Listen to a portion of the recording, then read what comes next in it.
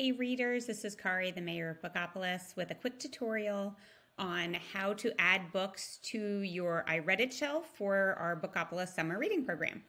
So first of all, you want to log into Bookopolis. If you don't have an account, you can ask your parent to help you create one, or parents work with your kids to do sign up parents and create an account for yourself and then your student.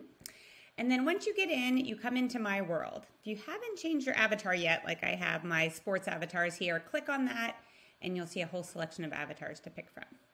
All right, so I'm going to search for the book that I am reading.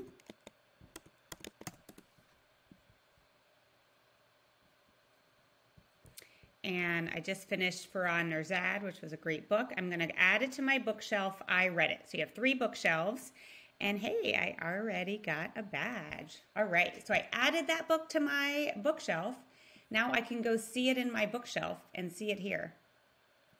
So I can look at my bookshelf. I have lots of books that I've read, either looking at all the covers or individual detail of each book.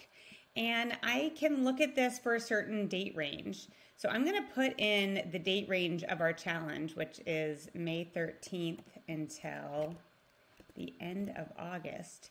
And this will show me the books I have read so far. So I have 2. Once I get to 5, I will see a badge pop up and earn my Summer Challenge 2024 badge. And parents, you can take a quick screenshot of this page, send it to us, and then we will send you the link to pick your free book.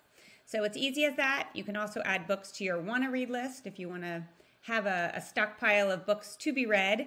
And if you're reading now and want to log your reading, you use our Reading It Now button, and there's another video about that. If you have any questions at all, this feedback button can always be hit, and a note will come straight to the Bookopolis team. Thanks so much. Happy reading.